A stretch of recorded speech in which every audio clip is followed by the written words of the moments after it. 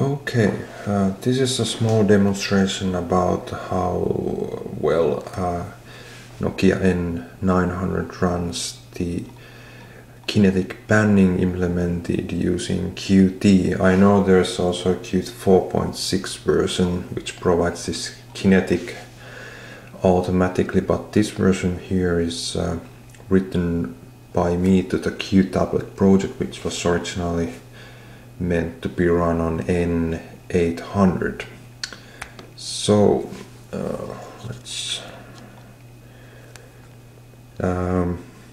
this is the demo.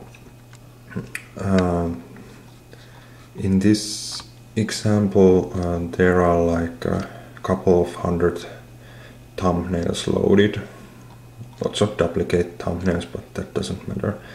So the idea here is to demonstrate that it's very doable to implement this kind of feature using Qt. This is based on QGraphicsView, and actually in this example I don't even run the OpenGL, so this uses a plain QGraphicsView.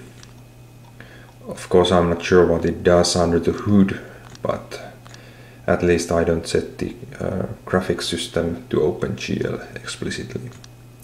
But for me this seems to run quite well, and I'm quite satisfied with the end result.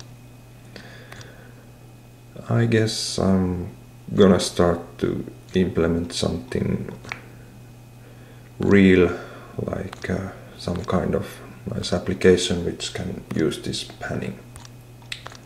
I hope you enjoy this demo. Thanks.